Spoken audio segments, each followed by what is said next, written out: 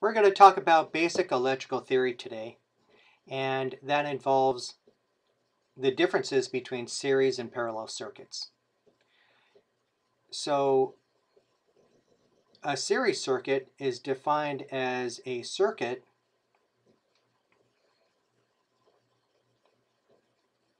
that has one path for current, and I'll draw that. First, I'll give the circuit a source of power, and then I will draw these loads or these resistors. And I'll put 3 resistors or 3 loads in this circuit. And this is an example of a series circuit having one path for current. The electrons will go from this terminal, the negative terminal, which is the short end, and the positive terminal, which is the longer horizontal line. And these squiggly lines, as I mentioned, are the loads. And you can see here that the electrons will flow from negative to positive.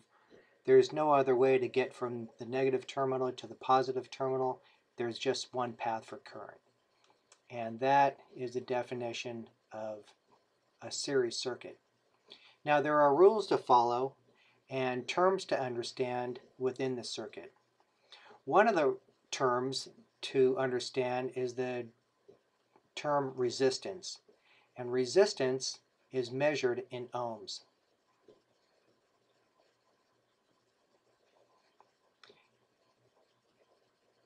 And the symbol for ohms is the omega. Omega, that's the sign for ohms. There's another term, voltage, of course. Electricians know voltage. And sometimes you'll see voltage described as an E. And it's also described as a V. And you'll see the term amperage, which is described with the letter I for intensity, but that stands for amperage. And there's a term for power, which is watts. So those are the terms that the electrician needs to know regarding series or parallel circuits. And there are rules associated with a series circuit and to solving amperage, or solving for total voltage, or solving for total resistance. And those rules are described here. So if you wanted to find the total resistance of this circuit, you would simply add each of the resistor values, however many there are. That's what the 3 dots mean. So the total resistance equals the resistance of resistor 1 plus resistor 2 plus resistor 3, and that will give you the total resistance.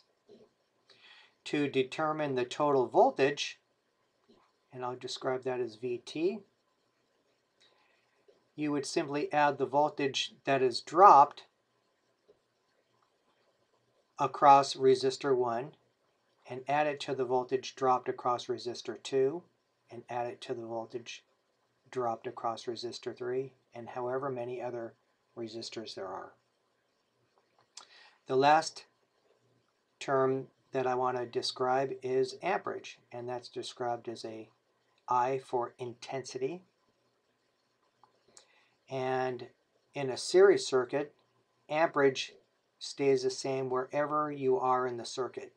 So if you wanted to know the amperage across resistor 1, it would be the same as the total amperage throughout the circuit.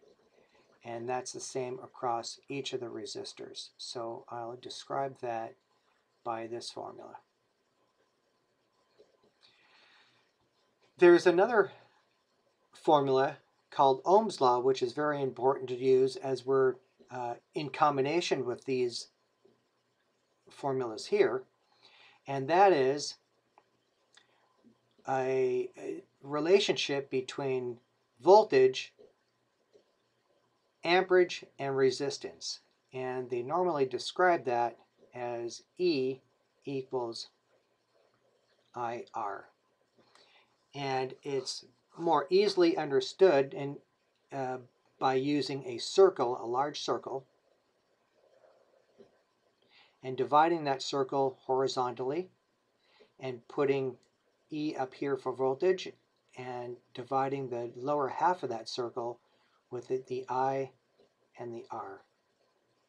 Now this is the formula Ohm's law, and it expresses the relationship between voltage, current, and resistance. And that same formula is described here. It's a very simple way of describing this formula and then knowing how to solve for different variables within that. And it's a very simple formula. You would just, if you're given the voltage and the amperage and you're asked to find the resistance, you just cover the resistance with your thumb or hand, and the circle tells you to divide amperage into voltage. If you were looking for the voltage and you had the amperage and resistance, you would cover the E, and this horizontal line here would ask you to multiply amperage times resistance to get voltage. So it's a very easy way to solve for the different variables in this formula. And we'll go through some questions and some problems later in a different presentation. One term that I didn't describe here is wattage, which is power. And I'll just put that up here. PT is going to equal the power across resistor 1 plus the power through resistor 2 plus the power that's consumed by resistor 3, and so forth. So that's the wattage or the power formula. And a similar formula exists for the power. That is pi, P for power, equals IE, or power equals amperage times voltage. And again, we have three variables, and we could draw a similar circuit or a similar picture. A circle with the line horizontally divided, and then put P and I in the different quadrants here.